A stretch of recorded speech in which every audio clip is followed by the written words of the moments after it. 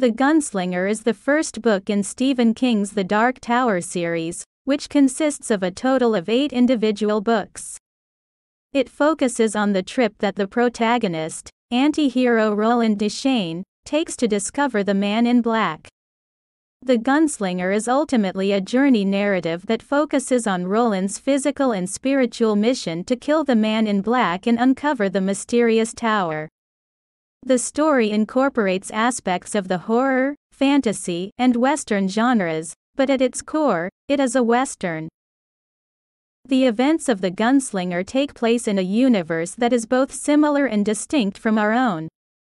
Even though there are various parallels to Christianity and religious terminology, as well as countless references to legendary popular culture, such as individuals singing the Beatles' Hey Jude, the backdrop is a post-apocalyptic desert that mimics the American Old West. This, in conjunction with the fact that Roland is a Western gunslinger who hails from a King Arthurian-type feudal culture, results in a warped sense of both time and location. It is never made clear if the narrative is taking place in the past, present, or future, or whether it is taking place in an alternative world or some kind of afterlife.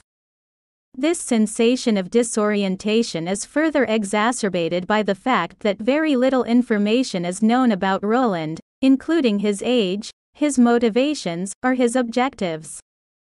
The only facts that seem to be clear are that time does not pass in an orderly fashion, that conflicts have obliterated whole cities and regions, and that the Earth appears to be bereft of any kind of civilized existence.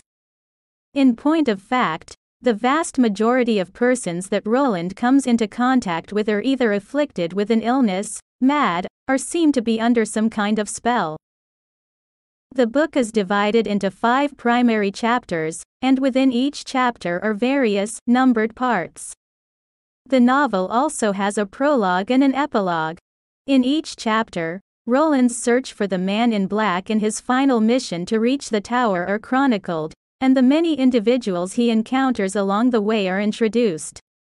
At the beginning of the book, the protagonist, Roland, is wandering across a desert that is for the most part deserted until he comes across a farmer called Brown and the farmer's raven, Zoltan. Although the majority of the narrative is told in a chronological fashion, in the sense that it follows Roland on his journey, many of the individual chapters are told via flashbacks. After Roland has met Brown, the narrative makes a quick jump back in time to when Roland was in the rundown village of Tull.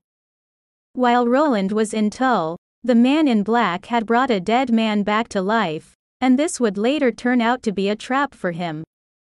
In the end, everyone in the village turns against Roland as a result of the dark magic performed by the Man in Black. As a result, Roland is forced to murder everyone in order to escape, including the woman he loves, Alice.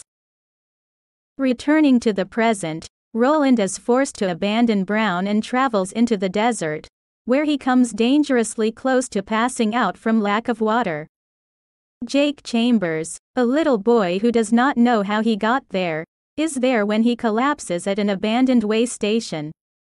Roland finds out that Jake is from another universe, which seems to be Manhattan, after hypnotizing the youngster and learning that after being crushed by a car and dying, he suddenly woke up at the way station.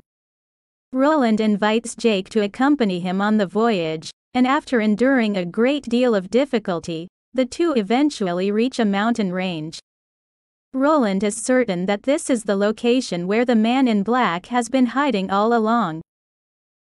In order for Jake and Roland to meet the Man in Black, they have to make their way via a pitch-black tunnel that runs through the center of the mountain. Following the discovery of an ancient railway handcar, which the two utilize to make their journey through the darkness more quickly, they come across slow mutants, who are luminous green quasi-humans that attempt to eat Jake. Roland uses his firearms to shoot at them, and he and Jake make their escape. However, Roland is the only one who survives the ordeal and emerges from the tunnel. In the end, Jake is forced to make the ultimate sacrifice for Roland by falling into a pit so that he may continue his mission. Roland comes face to face with the Man in Black, also known as Walter, as they emerge from the tunnel. Through the use of tarot cards, Walter gives Roland a glimpse into his destiny, although one that is quite ambiguous. Walter then shows Roland a vision of the vastness of the cosmos in the hopes that it would convince Roland to abandon his mission, but Roland remains unmoved. As Roland comes to from the vision, he notices that he has aged 10 years and is now seated next to a skeleton, who he believes to have been Walter in a previous life. If you have any suggestion of which book I should summarize, please let me know in the comments, and if you enjoyed this, please like and subscribe.